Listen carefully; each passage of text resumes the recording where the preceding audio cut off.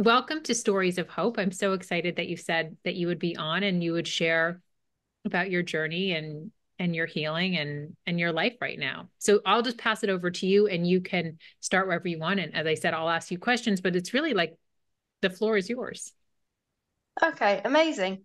Um, so I'll start sort of from the official start, shall I say? Um, so I developed an anxiety and panic disorder over 4 years ago now. My first panic attack was actually when I was driving, which I think is the same as your experience. Mhm. And wow, I didn't know what was happening. Um, just sort of this intense fear that I was just dying all of a sudden. It was really strange. Um, so when that initially started, it was lots of panic attacks, lots of anxiety attacks, um, complete fear of driving. Like I couldn't even get in my car for a month, never mind think about driving. And actually, that first sort of um, experience of anxiety, I did go to a therapist, I did talk therapy, and actually that seemed to really help. And then it seemed to die down for a year or two. And I was still getting the odd panic attack and odd anxiety attack, but I sort of accepted it as, oh, well, I just have anxiety now. This is how I have to live my life. And and then it was last year, it was around, I think thinking back, the signs were there earlier on, but it didn't really start happening till maybe May last year. And I was working in a really, sorry, I keep on looking down because I've got my notes down here. I don't want to miss anything. Oh, yeah, no. And I was working in a not very nice workplace. Um, I'm still working as a teacher now, but I was working as a teacher then, and I worked with a class with a lot of complicated needs. Um, even the staff had complicated needs. And yeah, it was just a really challenging place to work. And I think overall that just triggered something deep inside of me. And it put me in this next phase of panicking and anxiety, shall I say. So last year, that's when it, really went downhill. Um, Not even sort of just suffering sort of panic attacks, a few days a week, which I thought was quite a lot. Um, I was just constantly anxious, that constant sort of tightness in my stomach. I never wanted to eat. I couldn't sleep properly. The slightest thing would put me in the biggest panic attack, and it was just awful, um, really awful. So I actually had to take some time off work because I just ended up having panic attacks at work all the time, and I actually couldn't work. Um, and then that's when I think I'd been following you for a while, but I think that's when I went, right, I'm going to get in touch with you, um, and see what your sort of philosophy is around this. And I think I really resonated with you because you said you're a school psychologist. And I thought, oh, well, no, I'm not a school psychologist, but we both have that experience of children. And I don't know, it's just something about you that pulled me to your advice. Um, so before I talk about our conversation, some of the symptoms that I had, um, I'll be honest, it got bad. It got really bad. Severe DPDR. I had both. So sort of total disconnection from myself. I felt like a robot. The world didn't feel real. It was like a game that I was in, like almost like a simulation. And I'd get like memory zaps. So, I'd just be going about my day, obviously not in the best ways at all. And then my brain would almost have like a memory zap and I'd just forget everything. Like I'd forget my partner's name, I'd forget where I was, and it'd only last 5 to 10 seconds. But that was really terrifying, really, really terrifying. Um, I think that was the worst sort of symptom I had, to be honest. And then along with that was sort of a fear of insanity, a fear of going crazy, a fear of like early onset dementia, thinking, well, if I can't remember things now, I'm definitely getting dementia. Um, Loads of existential thoughts, but I think that was with the DPDR, nothing felt real. So I'm completely questioning what reality was. And along with that, just because it was so tough just to go through a normal day, sort of depression came along with it as well. Yeah, it was the hardest time I've ever been through, definitely. Um, so that was sort of an overview of some of the symptoms I had. I could go in more detail, but I think we'll just keep it quite generalized. But yeah, it was tough. It was really tough. And then DPDR wasn't really something I could find a lot of information on. And then you were sharing this sort of strange feeling of feeling unattached and feeling weird. Oh my gosh, she's got it. She's had it. And the relief I had when you were like, even just the reels you were making, or around DPD, I was like, oh my God, someone else has it. Someone else has experienced it. So that's when I got in touch with you, really. And I remember our conversation, and I remember thinking, okay, maybe this lady doesn't get it, because you went to me and you went, aren't you so lucky that you've been through this really traumatic experience in your workplace and your body's told you, no, I can't live like this. And you made it so positive that I was going through this experience. And I was thinking, what is she on about? And then you came out with the words of, this is a love letter. This is a love letter from your body telling you to, that you need to look after yourself or whatever it is. But it's just a huge love letter saying, whoa, let's slow it down a bit. And I remember finishing the phone call and it was like mixed feelings. I was thinking, I don't know how she can be so positive about something that feels so horrible, that alters your very belief around existing.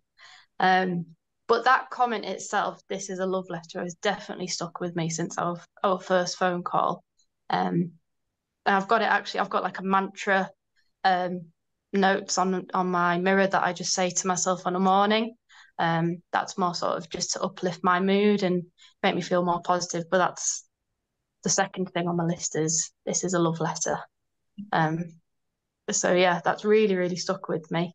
What's your first Um, mind sharing, if you're open to share? hmm? What's your first one on your list? You mean on your mantras? If the love letter's the second, yeah, what's the first? If you want to share, you don't have to. Yeah, so actually it's nothing personal. It's so this was something I didn't sort of come to till around, I think it was around July time. Um and actually saying I'm not an anxious person. So that's number one on my list. Um and people might be watching this going, how is she not an anxious person? She said she's had anxiety, panic, DPDR. Of course she's anxious. Um, but I do have, I'm not just saying this, I do have this internal belief that actually nobody is anxious. Nobody is an anxious person. There is no such thing as being an anxious person. And then that's when your philosophy came in, really, that anxiety, I think when you first experience it, it feels like this thing's sort of like stuck onto you. It's sort of just attacked you out of nowhere and it's just stuck and you can't get rid of it. And a huge part of my recovery is understanding that anxiety just sort of passes through. And I almost visualize it a bit like a grey cloud, just on a rainy day. It just sort of, sometimes it just comes through and it might be around, but then you just have to let it move on.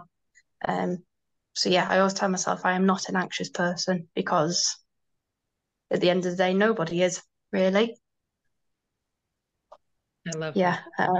Up to you in telling your story. Mm. So Yeah.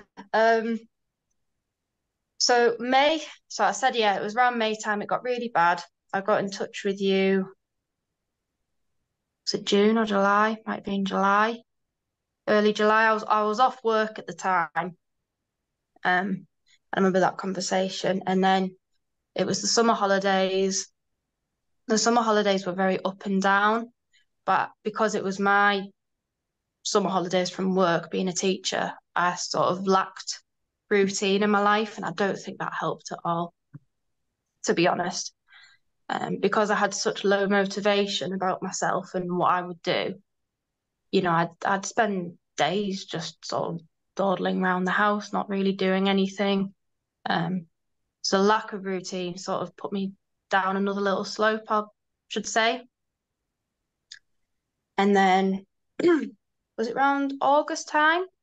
I think I messaged you about quite a personal sort of experience that I had that would really terrified me.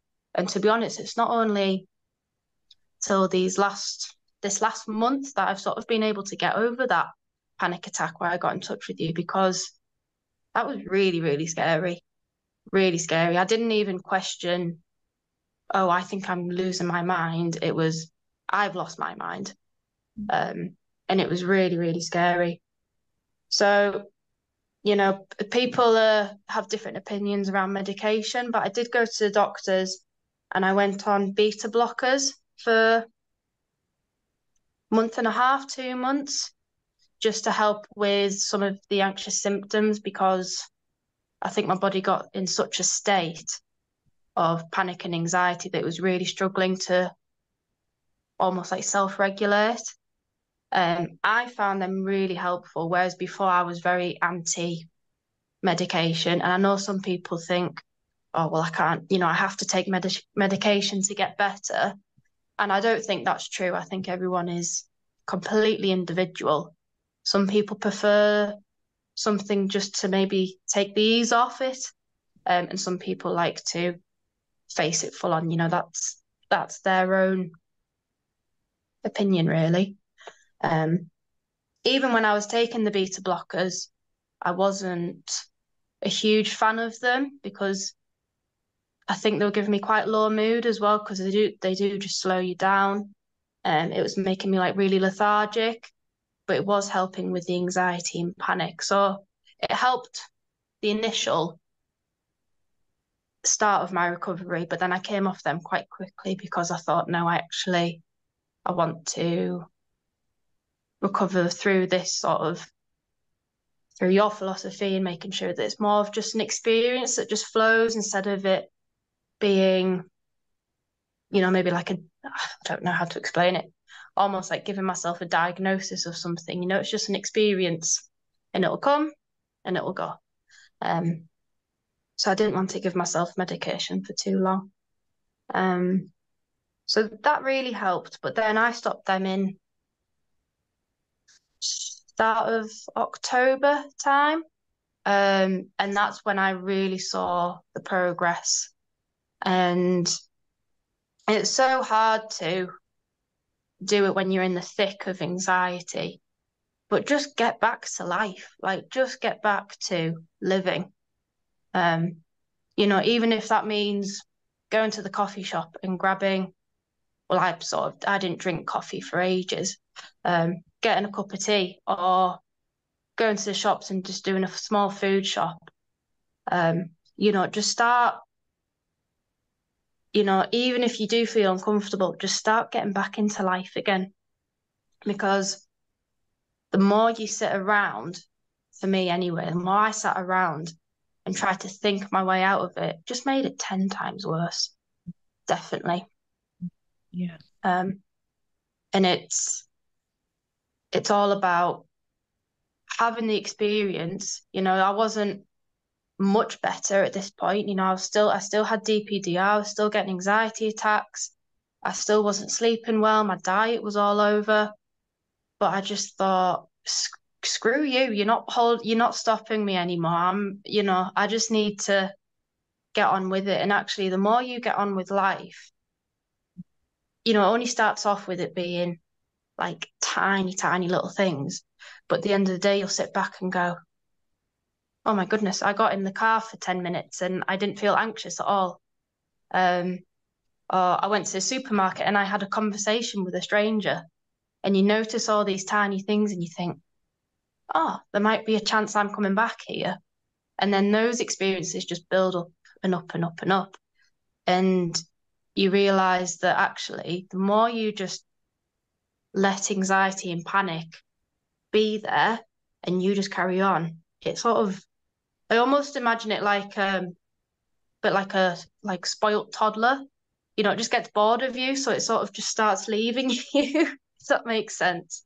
Yeah. Um, yeah, so and that's what I've been doing really. That I went back to work.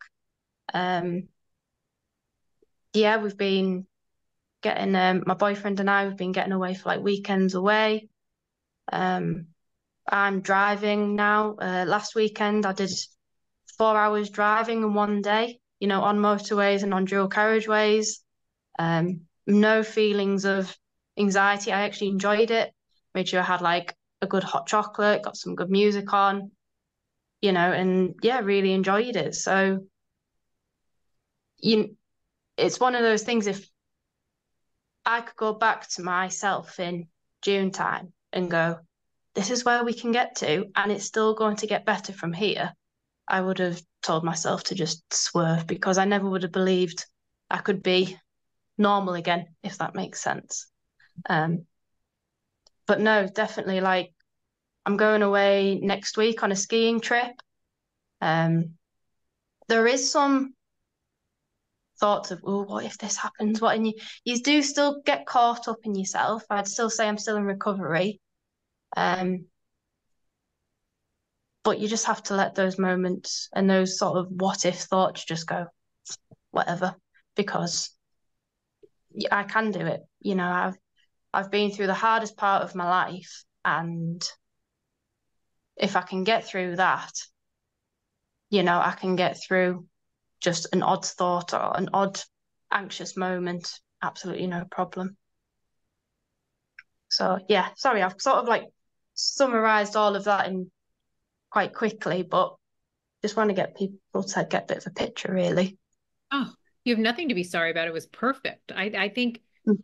it's so wonderful because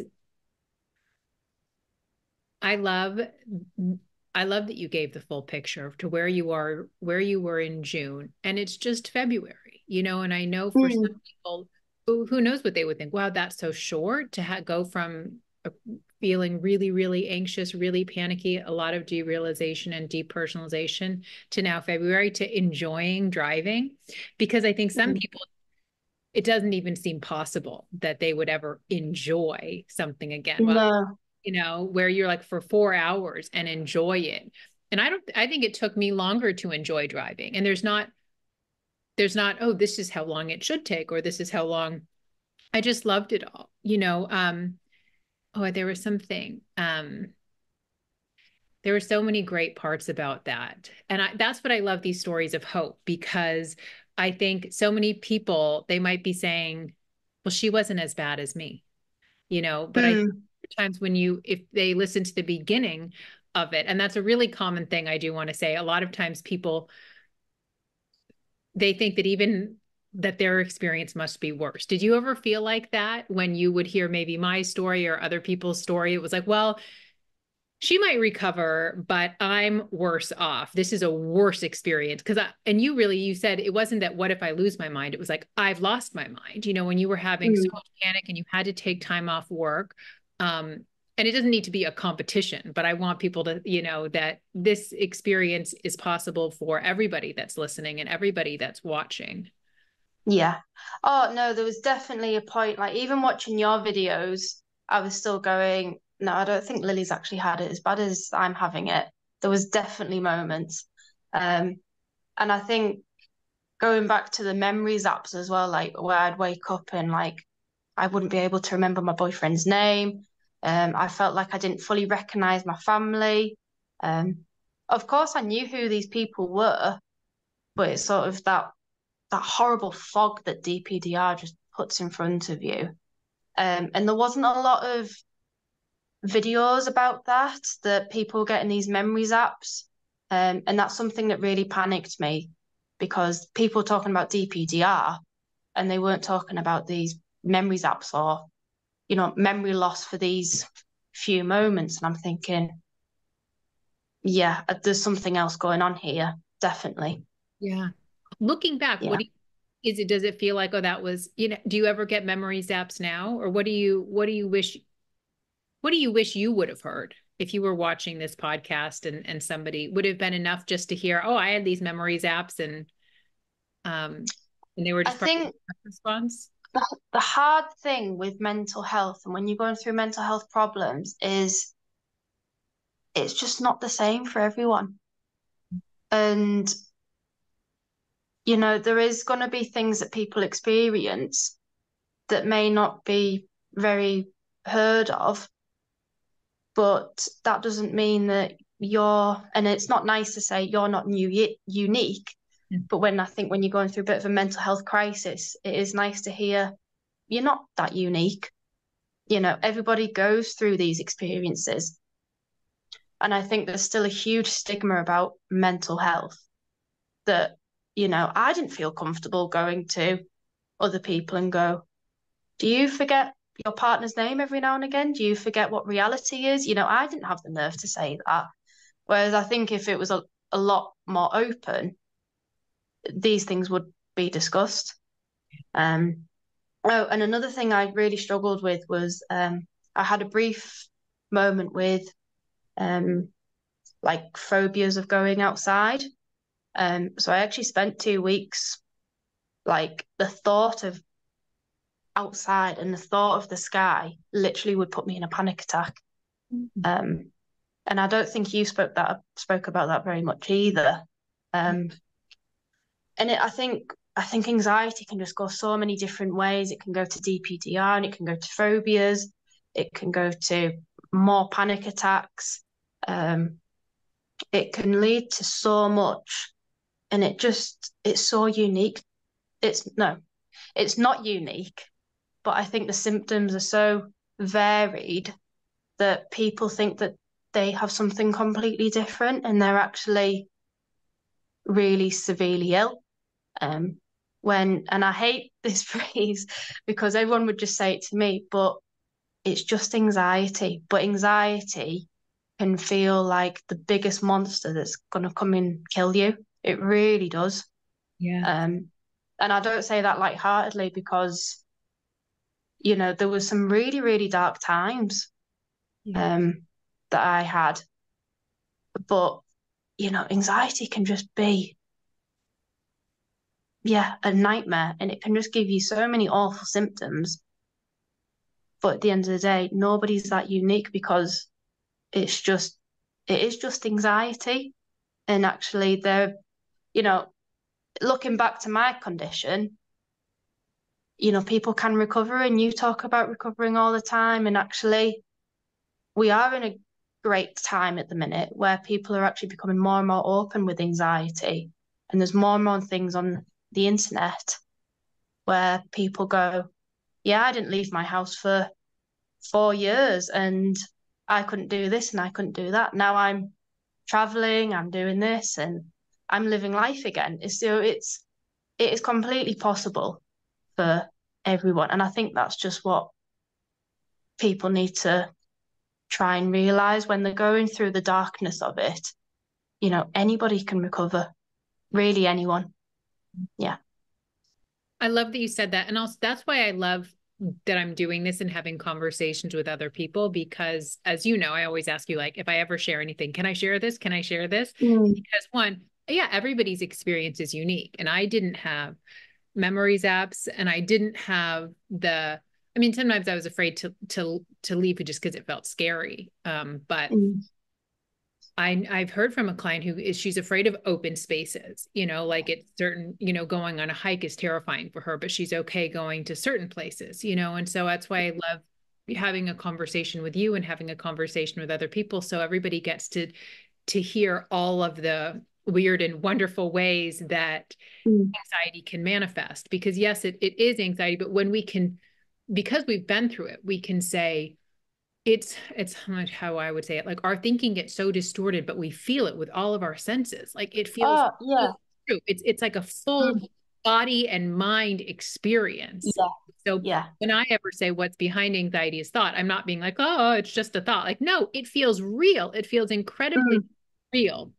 And I think yeah. there's the physical symptoms, and you and I both experienced a lot of mental symptoms, which Mm, can be incredibly scary. It can really, mm, really feel like I have lost my mind or I have lost my memory or uh, yeah. and then we can, feel incredibly hopeless because we can think this is must be more than anxiety. I think that's what I felt because I had a Mm, diagnosis of generalized anxiety disorder and then panic disorder. But for me, it was mm, the combination of the derealization and depersonalization and also more of like the OCD, just like constant obsessing. yeah. I was Oh, the It thoughts feels were, different. Like it felt yeah. so fast moving, so giant. Like as you said, it was, Mm, when I would read on paper generalized anxiety disorder, even panic disorder, I'm like, I'm crazy. And like, yeah. I'm different. And it was hard for me to put into words. And I think Mm, until really coming into the three principles conversation, and when I met Sari, and then I would hear from Nicola, and hearing certain stories, I was like, oh, I was like, oh, I'm not broken. I'm not unique in the best way. mm, Like, oh, theirs was just as bad as mine. And yeah.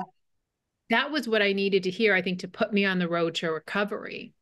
What Mm, Because it stopped my brain, I think, from adding on that extra freak out of the experience, but then, oh my God, this is so bad. Um, yeah. and that's why I Yeah. love that you're sharing your story of hope of where you are just a couple months later.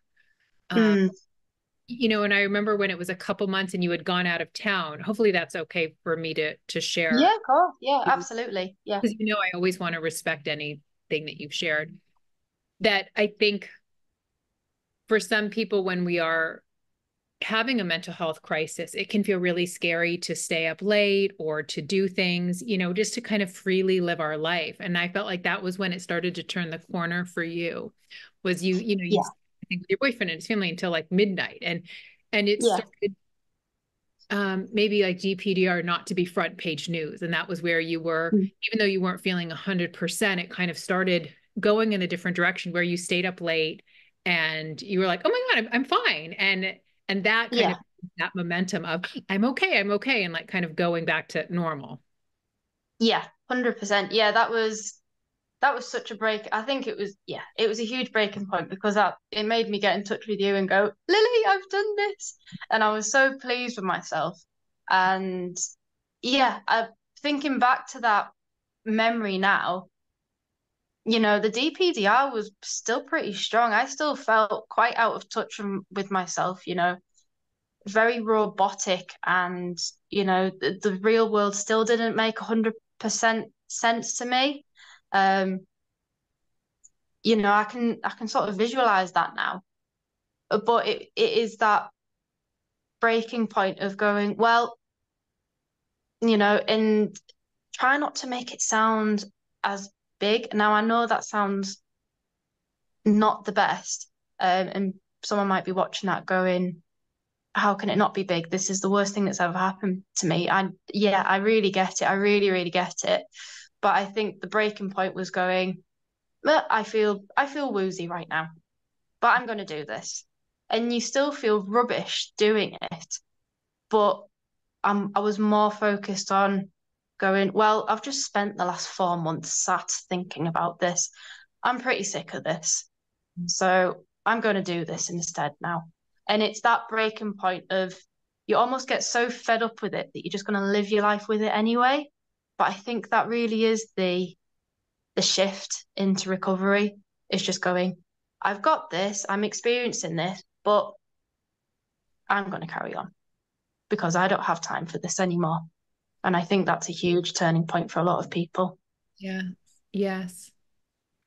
I love that. And I also, you had said, I think a little bit ago, that you couldn't think your way out of it, because sometimes when it feels so big, it's like, oh, okay, I gotta, stay at home and I'm gonna think about this. Yeah.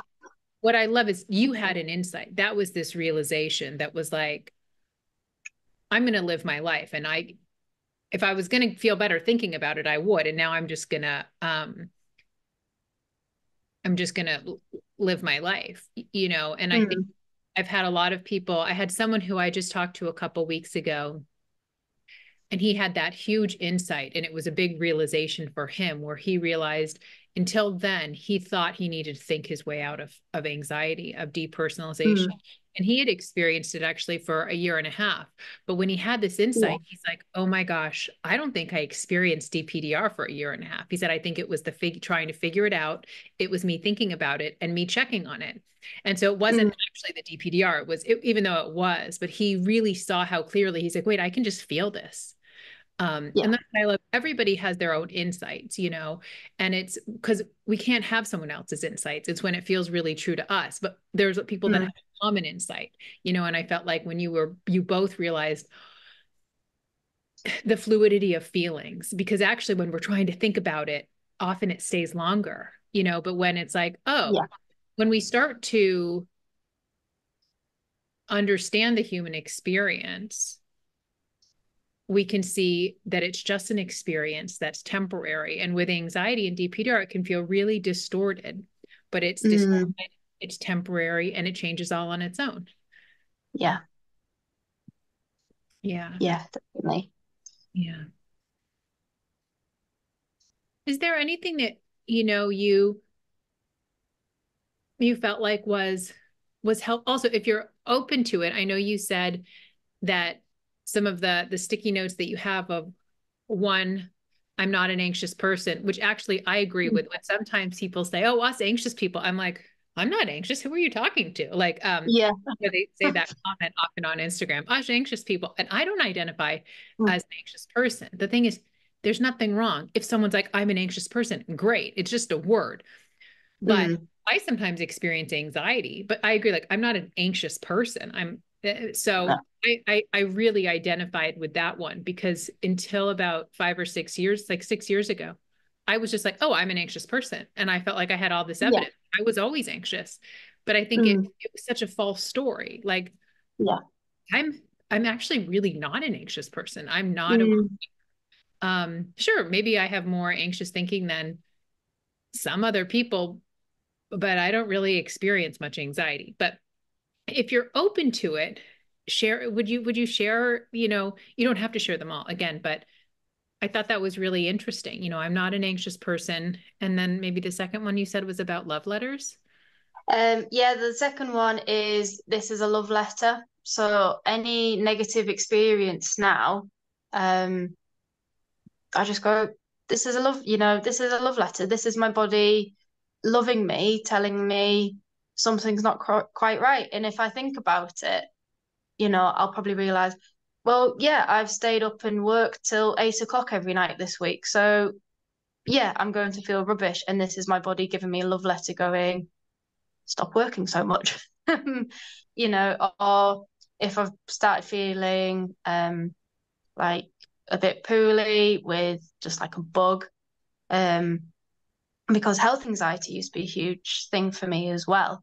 I haven't touched up on that, but actually health anxiety, thinking back, I think I've I think I suffered with the health anxiety since I was a kid, to be honest. So anything at all really would just set me off. Um, and actually, I was driving home from work today and I got this really sudden pounding headache in the side of my head.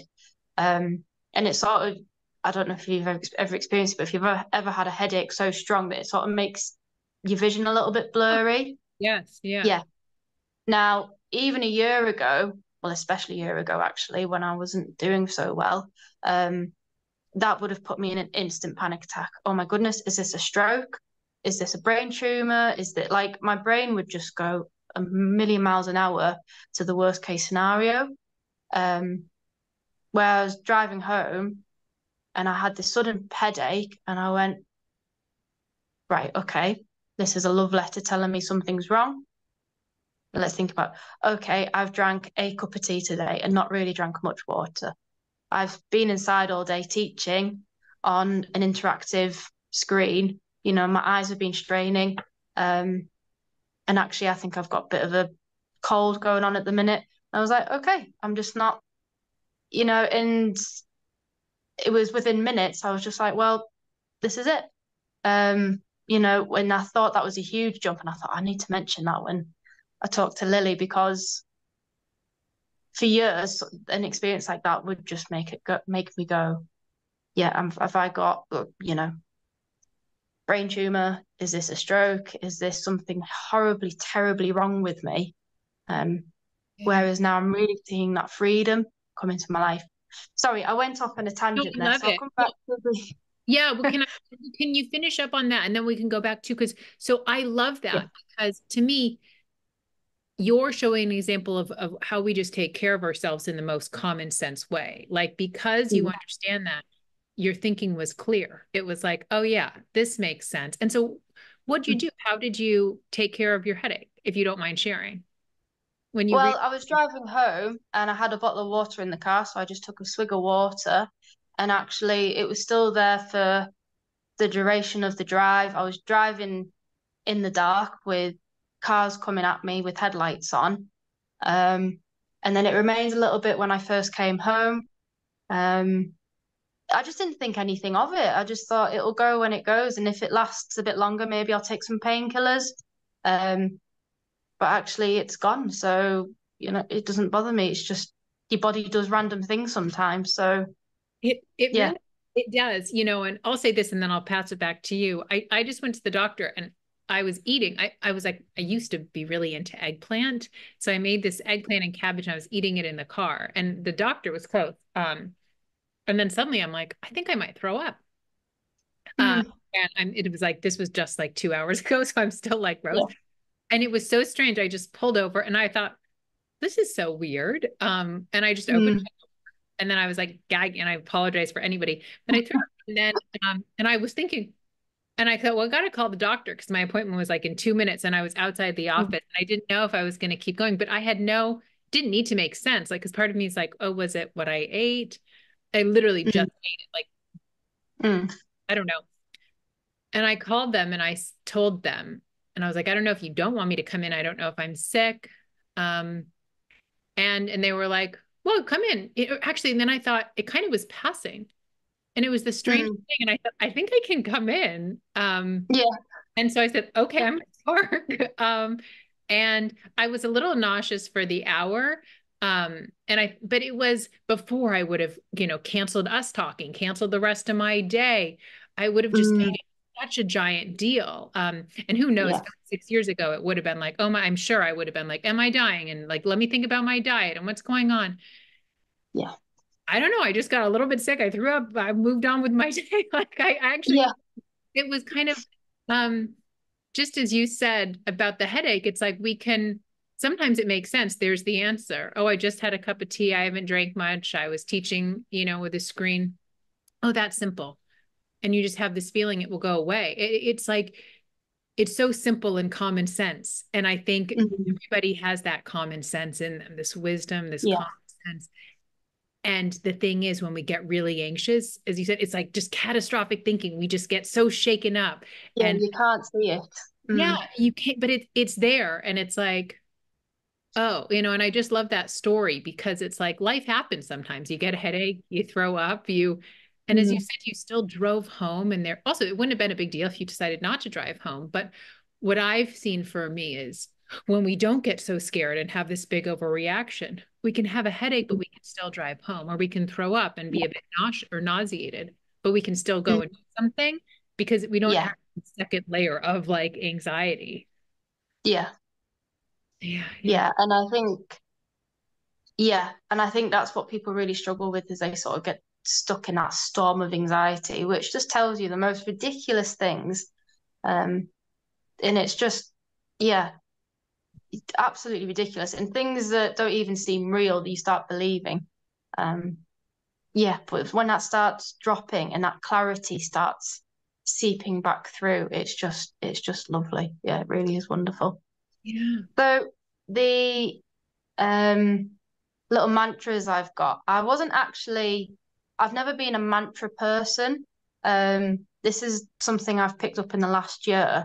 And when I first did it, I did like really generic ones like I love my life and I am beautiful and things like that. But it just wasn't things that were quite resonating with me. And I just felt they were so general. Whereas now this is quite personal to me, but I'm more than happy to share them. So the first one is I am not an anxious person. Number two, this is a love letter. Number three, because I like the I'm not an anxious person, I did suffer with depression. I am not a depressed person. Um, Number four was this is this feeling is a cloud. So I like to visualize sort of more negative feelings as just a bit of a grey cloud. You know, it's not necessarily attached to me. It's just something that comes by, but then as it comes by, it will also disappear. Um, and then what's I'm trying to think of my list now. Um, and then I've got one that is oh, that was it. Which I really like is I'm grateful for everything I've experienced. So being grateful for what I've been through in terms of anxiety and panic. And I know some people listen to that go, how on earth can you be grateful? This is the worst thing that has ever happened. But it's just been a huge wake up call. Really has. I think I mentioned it in a comment I gave you a few months ago where it's made me realize that I was living life just sort of as if it was just lukewarm water. You know, I enjoyed it and I was having a good time, but going through this huge shake up, I'm now coming out of it with more clarity and more ease, and everything just feels so much richer now. And I'm not even scared of it happening again because I know that I survived it the last time, and if it comes again, well, I know I'll get through it. And it's the same with any other situations. You know, I had a huge fear around death for quite a long time, which I think where the health anxiety linked, you know, ultimately it was a death anxiety. Um, you know, and whatever comes my way, I will handle it because I've been through the hardest time of my life, um, and still came out the other side. So, you know, I'll just deal with life when it comes. Like my headache tonight, I'll just deal with it.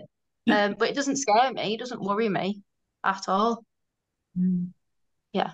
And I am, yeah, really starting to feel grateful for when anxiety first knocked on my door 4 years ago and the huge shake up I had last year where I really thought, this is it. I've lost touch with reality. I'm gone. Um, it's just all pointed me in a better direction on how to live life more meaningfully, definitely. Mm, I love yeah. that. I too am grateful because I felt the same. Mm, It was, before I had my giant, experience with DPDR and everything, or felt giant, I wasn't in a great place before then either. You know, it mm, it was my own version of lukewarm. I was so anxious and such a worrier, and so it mm. wasn't as horrible and scary as my period of DPDR, but it wasn't as carefree and like yeah, it just Yeah. I enjoy I feel calmer and safer than I did as a child, and I'm Yeah. so great, Yeah. and I too don't fear I don't want anyone I love to die. I want everybody to live peacefully until they're 105. But I also know Mm, I'm okay, and through this understanding, I just know I can handle anything, So if I get health tests, like I just did some tests and people are like, well, how do you handle the anxiety of it? And it's just with this understanding that I know I can handle anything. So I don't even do a technique. It's just I'm so rock solid. And even if I yeah. freak out at first, I'll figure Mm, it out. Like I'm so solid in yeah. my capability. I think because yeah, it's like I went through the hardest time in my life. Mm, And I just see how resilient human beings are, and I think I've also had the privilege of getting to talk to so many human beings. And if there's ever a time when I doubt myself, it's like my brain shows me the evidence of all these amazing humans. And it's like, you think you're not a human too? Mhm. you know? Um, Yeah.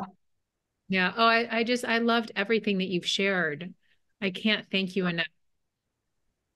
No, thank you for taking the time, really. It feels a bit of a pivotal moment because going through anxiety, panic, I recommend people don't just sit on YouTube and Google anxiety and panic because that just adds to this catastrophic thinking that you've already got. But sometimes you just need reassurance. Um, and I remember sitting back and going, I wonder if I'll ever be able to be one of these stories one day. So yeah, it's a bit surreal for me really going, oh, I'm here now. I'm doing it. Yeah. You are. But no, massive pleasure. Thank you so much, Lily. Yeah, I still enjoy watching all your reels and your videos. But what's great now, I don't know if you've noticed, but I'll watch a reel and then I don't do it all the time because I don't want to, now that I'm sort of stepping back into life, I don't want to continue thinking about anxiety and DPDR all the time. Um, but if I come across a reel of yours and I see someone comment of, Lily, I'm really struggling, I've got this, and this, and this. It's so lovely to sit back and think, that was me. That was me. And sometimes I even put the odd comment of going, yeah, I've had every single one of these symptoms. You are not alone.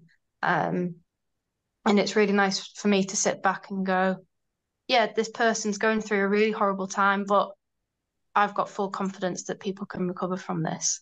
Um, So yeah, thank you to you for just creating the platform really. And you were my safe space for so long. If I was in the middle of a panic attack, my partner would be going, well, try doing deep breathing. And don't get me started on deep breathing, but I'd go, no, give me my phone. I need to see Lily with all the reels because that's my safe space. Um, so no, thank you so much because yeah, you really were a huge part of it. Even if you don't realize. Yeah, huge part. Thank you. Well, I'm so happy that you're feeling good, and I love it now. If you ever comment, you can say, and listen to my story of hope, Yeah, you go can here. Yeah. direct people. Because it just is I've gotten so much feedback when they love when I share my story. But my story is just my story, just as you said, some people, it's like, well, she didn't mention brain zaps or memory zaps. And and the more stories we can get, the more people can identify. And it's like, to me, it's like that sigh of relief of if we Mm, see ourselves, and if we can see ourselves when they were struggling, we can also see ourselves when you're healing. Um, and that's really why I wanted to create this, because I think for a lot of people, it can seem so giant. And sometimes people think what I share, like I haven't experienced it as severely as, mm, um, yeah. and and so therefore they can't hope. This enjoying driving again, staying up late, not experiencing DPDR, it's like, well, that's not, I don't know, that's not possible for me. And so I really am just so grateful for you that you Mm, had this conversation. And I know it's going to be so helpful because it just is. It's just such an inspiration, and I feel like when you had that really scary night, to me, then it was pretty quick that it turned, like it was like reaching yeah. peak, it was like Mm, you would watch some of my courses, we had a conversation, and then it was like, and then it was suddenly like very fast had started to turn the other way too. yeah. I don't know what happened. Well, that it was 2 days after that I went to the doctors. Um, and I think that's when I sort of reached a bit of a crisis point, and I actually just started opening up about my experience because I really, really thought I was in a really lost and bad place. Like I could envision I have nothing against people that need to go to a mental health hospital. I definitely considered it. Um, but I had this it sounds so horrible because I had this idea that because of the state I'm in and those panic attacks I was having, it was very old fashioned how I thought. I thought men are going to come in and put me in straitjackets and label me a lunatic, and it was this really old fashioned thinking where that doesn't really exist anymore, um, at all. So, and I think it's because I could visualize myself in that situation. I just started going out to a lot of people going, I need help. Please help me. And I think because I felt like I got a bigger community, yeah, I think that was a huge part of it. Yeah. Mm. I'm so happy you got help. I had a very old-fashioned version of it too. I pictured straight Mm. jacket and then Yeah, me just insanity and no return. I was like, oh my God, yeah. I'm going to be locked up. I can't be at school. I thought that if I went to a mental hospital, which seems crazy to me now, like Mm. where I was thinking, that's where it shows how distorted our thinking is because Yeah, I know Sarah and Nicola both went to a hospital when their mental health got so severe. I have so many clients that I've known that have gotten help at a mental hospital who are amazing and they go back to their lives. But for me, I thought that I couldn't be a parent after that. I thought they would be like, you yeah. know, parenting, Mm. so, so wrong. But that's Mm. when we're really anxious, our thinking's off, like Yeah, it's clear thinking. But yeah, but because we're picturing it in our mind. So I love that you got help and I loved everything about your story and I'm so grateful that you took the time to share this. yeah. No, thank you, Lily. It's been, yeah, Yeah. Well, no, so lovely to get to see wonderful. you. And also, I want Yeah, anytime you want to unfollow me and you're like anxiety is totally in the past, I give you I mean, obviously you don't need my permission, but I will not be offended at all yeah. when you move on and follow all your hobbies and interests. Mm. Well, I have already started doing that because I followed like so many pages. And actually, I have got rid of most of them, but there's just something about your videos. You're just so positive and light-hearted with it all that I don't know. I don't know. I think you're still that sort of little safe place for me, if that makes any sense. Not that I need it at all, but I think because you were such a pivotal part of my recovery, yeah, I don't want to sort of I don't think I'll be unfollowing you for a while just because I really enjoy your content. Oh, But yeah, I have started doing that. I've started getting rid of and unfollowing certain pages on YouTube. yeah. Um, because I just don't feel like I need to be absorbed in all of that now. Yeah. Mm. And it sounds like you did it naturally. I used to follow when I was like healing from eating disorders and like followed so many people on that. And then Mm. slowly I unfollowed, but there's a handful of people that I just love. And even though I don't need all their posts, like there's a couple Yeah, in terms of like exercise, like, positive relationships with exercise and food in your body that like, yeah. and it's actually like there's some people that I've followed for like 10 years, when I first was really Mm. trying to heal all of that I just love so much. And I'll never unfollow them, but it wasn't, yeah. Well, I'm so grateful for you. And I'm happy you're following me just because then we can stay connected. Yeah, I love yeah. you. So thank you again.